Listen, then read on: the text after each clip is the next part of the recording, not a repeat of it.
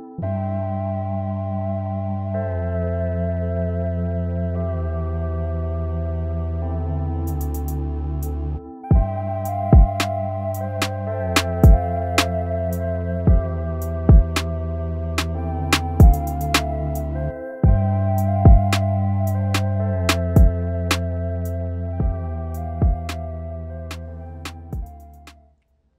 everyone, welcome back to the channel. Today I wanted to share a fascinating troubleshooting journey that I embarked on a few months ago, introduce you to a tool that I built, and explain how it differs from traditional services that check inbound ports. We'll also see how it can help you test MTU issues, so let's dive right in. Alright, so here's the scenario. I was working with this router that was acting just a little peculiar. Outbound connections to the internet were failing for certain services using unusual ports. Ports like 443? No problem. They worked flawlessly. But try any other port and it was like shouting into the void. Now, this router had a stateful firewall built into it, but there were no policies configured that would prevent any outbound connections. Naturally, I reached out to the ISP thinking maybe they had some filtering in place. It was a business account, but according to them, everything was peachy on their end. So I was scratching my head, and the only temporary fix that I found was to factory reset the router. But that's like using a sledgehammer to crack a nut. It's not exactly ideal. Then, during some deep diving, I noticed, some things that were really odd. Only odd numbered ports were working outbound. Yes, you heard that right. Odd numbered ports were fine. Even numbered ones were not. The bizarre pattern got me to think, how could I effectively test and diagnose this issue further? So that's where the port tool came in. I decided to build a tool, a PHP application that was running on Apache, and it listens on all ports and redirects incoming traffic to port 80 using IP tables. Essentially, it acts as a catch-all server that helps test outbound connections from the router to any other port. So here's how it works. So by default, it listens on all ports. That's what the server is configured to do.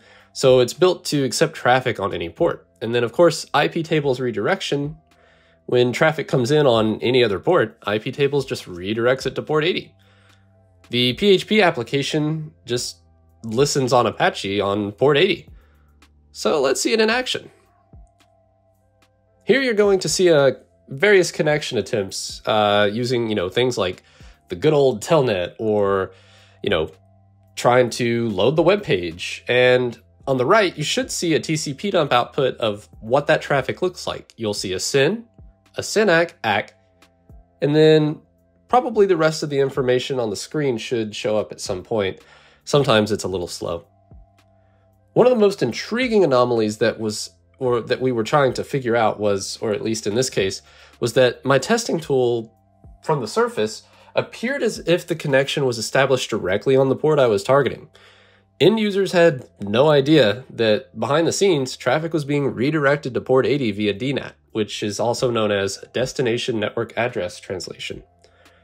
And you're probably wondering how this differs from an inbound port checking services. I mean, those are pretty much all over the internet. You can just Google a inbound port tester and, well, this is a bit different. So inbound port checking services are designed to check which ports on your network are open to like an incoming connection. So me sending you and receiving data from you on a specific port.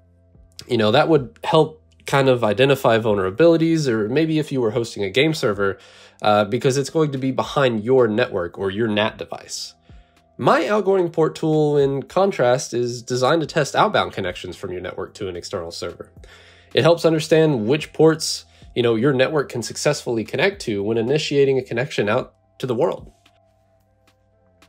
If you're interested in checking out the tool or perhaps contributing to it, I've left a link in the description below. Feel free to use it for your own troubleshooting adventures, especially if you suspect an outbound port's not working for you.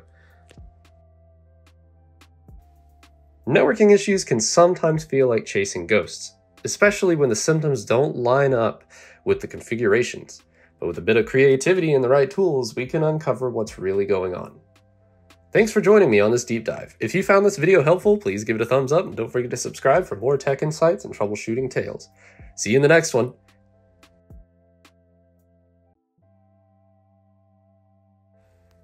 as a final note, I just want to thank everyone for the engagement. I know that my last video was probably one of the coolest things that I've ever done, and a lot of people are really interested in it, and I'm just overwhelmed by the sheer amount of people who are just engaging with this channel and truly enjoying the content. I am going to be doing some other things similar to this in the future, but for now I'm going to give LTE and PLTE a break and hopefully try to learn some other things as I move along. So please stick around. Thank you and have a blessed evening.